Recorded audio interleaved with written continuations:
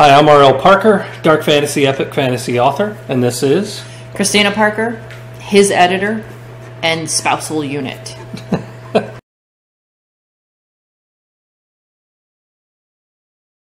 The reality is that while, some of my characters have come up in books, they're not in situations that I ever played.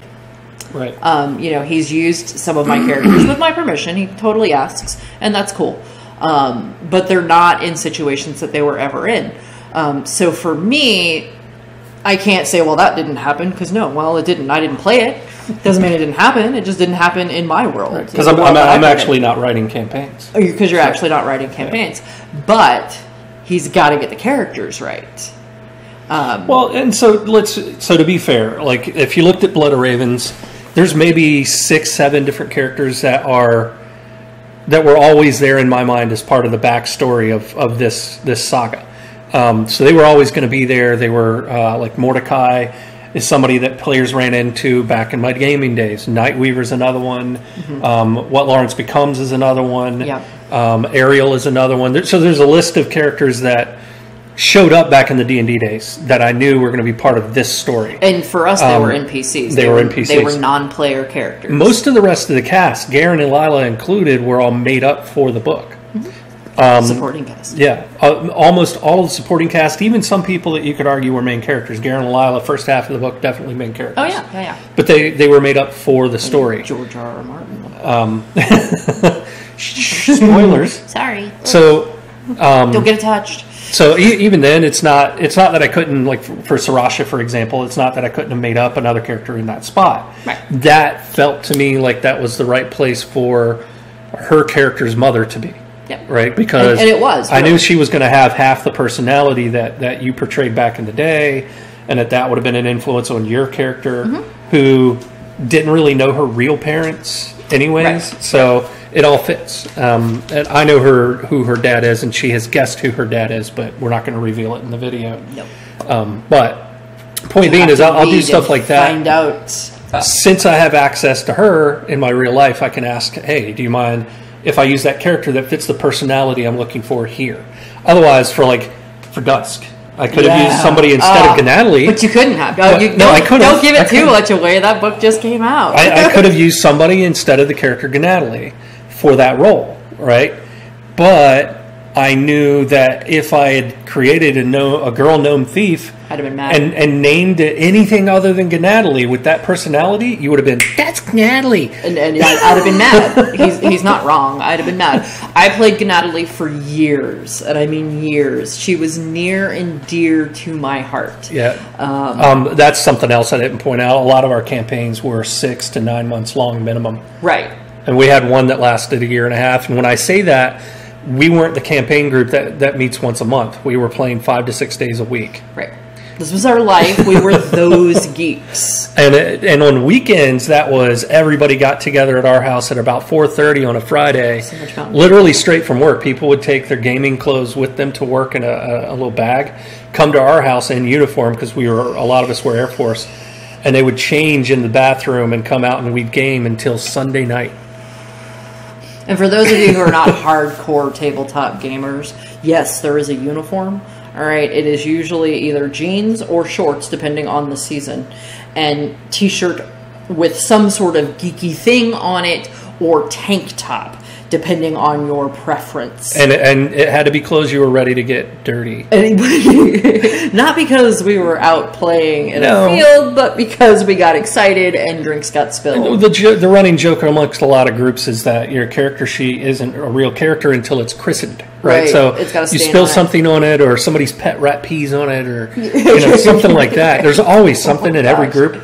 But for us, we were all smokers too, so we had a room that was filled with cigarette smoke and those giant ashtrays. Old school 80s restaurant ashtrays just filled to the brim. Oh yeah, and so many cases of Dr. Pepper or Mountain Dew. You'd spill Taco Bell on you, or Mountain Dew. Oh yeah, because that was back when Taco Bell first came out with the 10-pack of tacos. $10, 10 tacos. $10, 10 tacos, and we was po. And so that was brilliant. Like, all right, we're in town. You and you, we're role playing. Robbie, go out for tacos. Yep, it'd be like, you fly, I'll buy. You hand them $20 and that would feed the group. Yeah. Now you know what time period we're talking about, because $20 could feed 5 adults. Oh yeah. Oh, and we had leftovers. Leftovers for the next morning. Cold Taco Bell the next morning. Man, There was usually a pizza involved on those weekend sessions. Yep. A pizza, maybe 2. If depended on the time, because at one point we had a buddy who was a pizza driver, and he would bring pizzas that people had rejected at the door to D&D sessions. I'll let you in on something. He would have a friend call in an order and then claim it was the wrong order when it showed up. Of course. To get us free pizza, and then he would get his pizza that he paid for. Don't do that. Don't do that. Don't do that. Don't do that. You know, and don't do it to your Uber driver either, because that's wrong. That was Air Force back in the day where we were paid less than minimum wage. So Right. And I was a waitress, so we made the same in the 90s as you do today. So that's you know, but the tips are better these days. But yeah, we didn't add a full-time woman to the group until Robbie married Jenny. Yeah, until Jenny moved down. And then she always played tieflings and stuff like that. Always a tiefling healer. Always a spellcaster. Yep, mages and healers. I always played a fighter of some sort. Thief, ranger. Yes, back when rangers were cool. And I don't want to say the word, but the big problem with gaming with Robbie, and Robbie, I know you're going to watch this video, was keeping him from constantly saying the slang term for male genitalia. Oh gosh, yes. Literally every 5 seconds. But that was his thing at that time, you know. Our friend Tim ran a campaign. It was like supposed to be a one-shot, right? And we're walking into this crypt where this dark priest standing in front of this altar, and there's channels of human blood filled to the brim running down the floor. And Tim's like, "And you see these things sticking out of the wall, holding up a giant," and Robbie just blurts the word. And, penis! and you know, that was what it was like gaming with Robbie. One of Robbie's characters is entering in the next book, enveloped by Dark's embrace. I think I know who you're bringing in. So his favorite, Lathanis. Yeah, Lathanis. And a couple of hers are coming in the next book. So I do want to tell a little bit of that story. No, from the campaign. So I want to tell a little bit of this story because it's not going to be what happens in the novels. Right. But it was an interesting thing, and it kind of stuck these characters in everybody's mind. So everybody that was in that campaign, even the guys we had come in for a weekend or two, they just oh my god! Because there was much anger that day. There was a there might have been some angst. Well, there was a lot of anger and angst. The guys people trounced were not happy. 2 of them didn't come back to the group. That's true. So she was running a character named Darkstorm, who will be a child in the next novel. And Robbie was playing Lathanis, who was a ranger. He was a lawful good ranger. No, yeah. And so, regardless of the type of good you are for alignment, rangers, at least in that rule set in AD&D 2, they had to be good, and you had to do good things. If you did an evil thing, you could lose your ability to be a ranger. Almost like a paladin could lose their godhood and their paladinhood. To commune with animals, to track, you could lose these abilities that you have because you're a good individual. So I rolled, when everybody was creating their characters for that campaign, I randomly rolled to see who was going to be the victim of this thing. And Lathanis came up. So I gave him dreams constantly that were kind of screwing with him and screwing with his sense of reality and screwing with his sense of self, and they were all very, very purposeful, and it was at least one per game day where I'd pull him aside and tell everybody else, "Hey, take a break, Robbie, come with me." We'd go in another room and I'd role play out this dream he's having. And I did the same with her, but with Darkstorm it was different. So Darkstorm was an assassin that was lying to the group about who she was. I was just a thief. She was just a thief. She was just a scout. They never questioned it. She did good role playing. Because that was chaotic evil. There was a keep they went to where her target, just as an aside, her target was in that keep. The party was after somebody else, but the party didn't need to kill their way through the place. But she successfully convinced everybody in the party that, hey, these are bad people, and they were, but they could have gotten in and out without combat. But she convinced them that combat was just absolutely necessary. And as the party starts fighting, she left and scaled the tower and killed the person and scaled back down, joined the fight, and kept going. Yeah. All successfully. So that's the type of person she was playing. Now, She was actually a student of somebody I won't mention, Yeah, world-renowned assassin. But that meant she was dark. So she was on the evil side in the party anyways. And then what ended up happening was the party was after somebody they probably never should have gone after. I had steered them towards going towards this one problem. And instead of solving that problem, they tried to find the person that caused it, avoided fixing that, and tried to go after the big honcho. Bad move. In that effort, campaign went on for about 6 months, and it just got worse and worse and worse. They kept running into fights they should not have been trying to run into. Obelix died to that one guy in the tunnel. They ran into a guy. I was telling them with every NPC, don't fucking go there, and they went anyways. And this guy, power word kill, killed Obelix, fell dead, and then Paladin. And then the whole rest of the party ran. We were like, oh crap, out of dodge, bye. It was that kind of thing constantly with them. So this is a high combat campaign, but it was a high failure rate campaign. Yeah. And it was totally all my character's fault. No, not just you. I mean, it was everybody started making the same bad decisions. They just followed along. But everybody was so gung-ho, and part of the problem was that Obelix, for example, was a Cavalier. So I upscaled a first edition Cavalier, an actual D&D Cavalier to AD&D 2, and Cavaliers can't say no to a fight, basically. They have no fear. They're not allowed to run in fear. Nope. So, if they get challenged, they're there. They're the first ones with swords drawn. So, anyways, it was going wrong every time they turned around, and Lathanis' own situation was just getting worse and worse and worse. He was getting more susceptible to these dreams. He was, starting to question everything. And then he finally had the one dream where the main villain, the one they shouldn't have been going after, pops up, and I pulled the "I'm your dad" thing. Which, in context with it building up the way it did, it was like very epic. And Robbie was like, "No!" He was screaming in the side room with me, and they're like, "What's going on?" We walk out, and I'm like, "No, all of you guys were sleeping, so you're not allowed to know what's going on." All you know is that Lathanis woke up in a panic. And that's it. That's all you know. She had been poking and prodding at Lathanis for a while of, "Hey, we should team up and get out of here," because she respected him. Mm-hmm. And so he wakes her up. Or no, you were on watch. So she was on watch. Lathanis wakes up and goes over to Darkstorm and's like, "All right, let's do it." And they slaughtered the party. They killed all of the other player characters. They left no one alive. And so our lawful good ranger turned into a lawful evil fighter, I think is what he ended up as, or a druid or something. I was nice. I turned him into a duelist. And this character was Robbie's baby. So to have the character literally ripped out from underneath him, he was mad. Me, I played my character. I chuckled about it.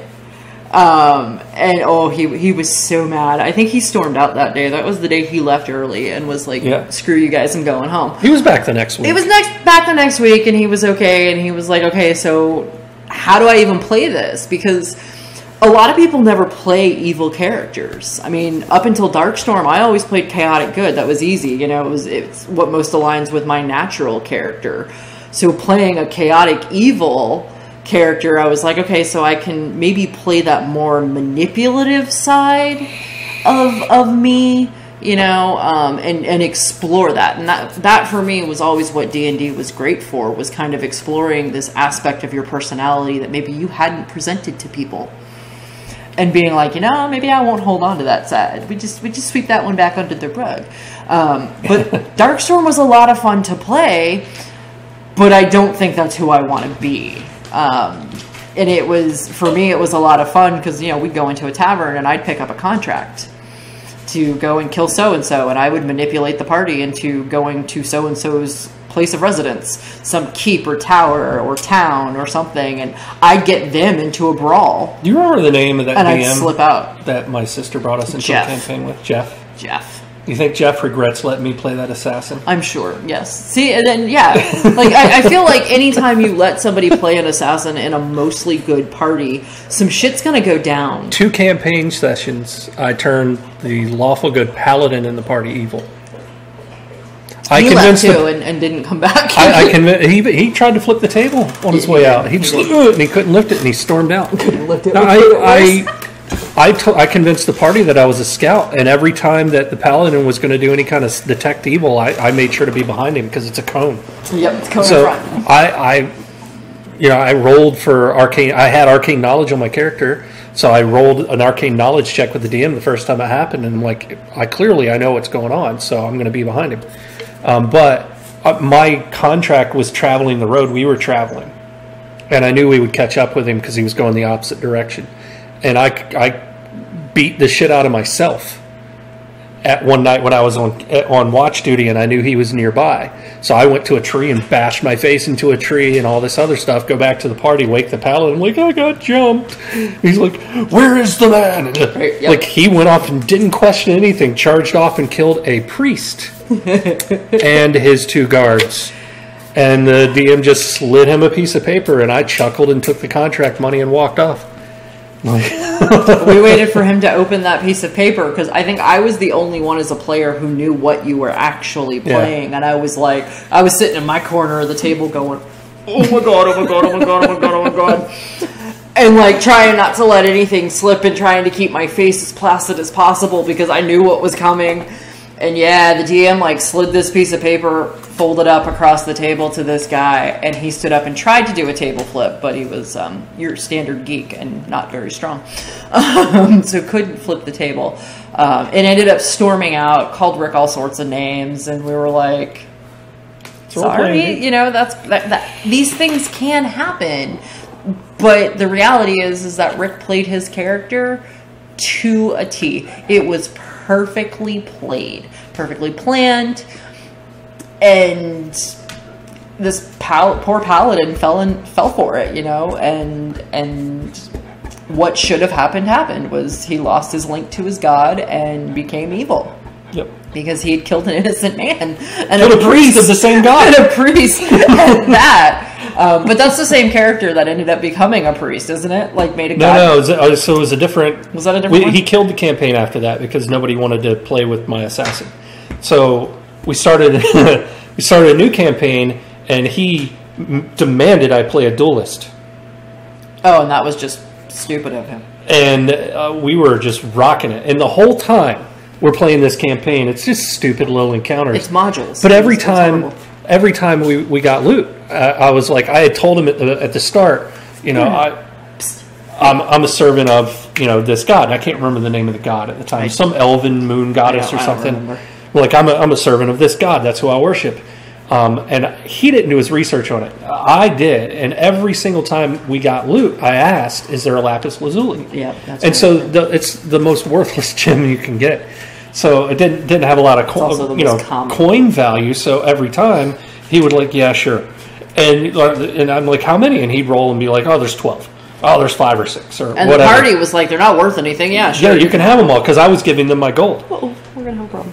When we went to a town, I would get my money through dueling, so I didn't need gold from the party loot.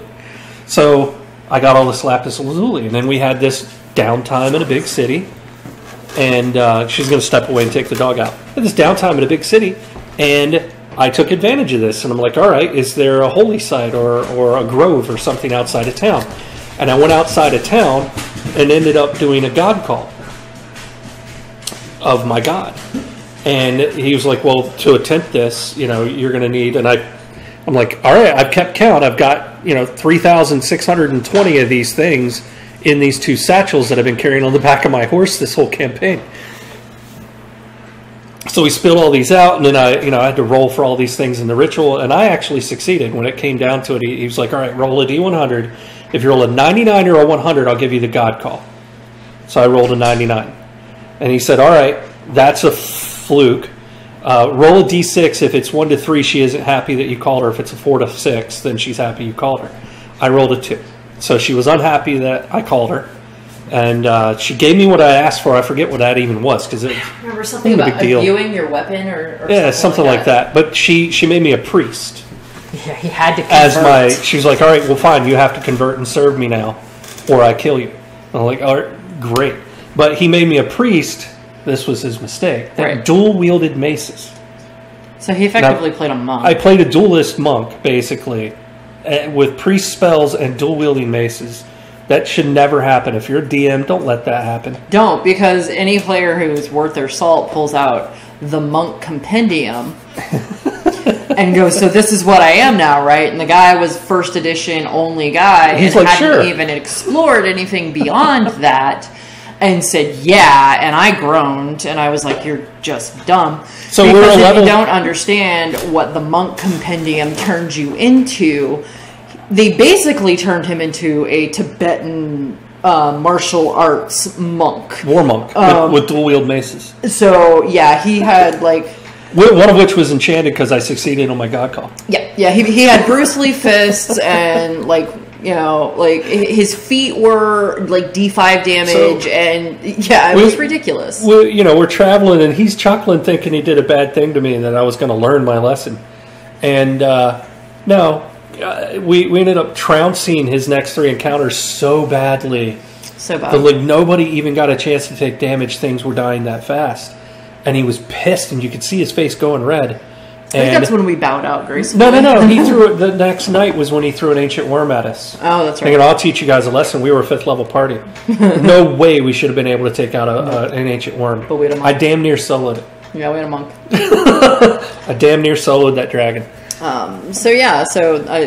We only played 2 campaigns with that guy, and eventually I was like, I can't play with him anymore. No. I'm like, it's modules, it's first edition. Not that I don't like first edition. I do actually really enjoy first edition, but not when it's like module after module after module. I need creativity. I need more creativity than that. Yeah.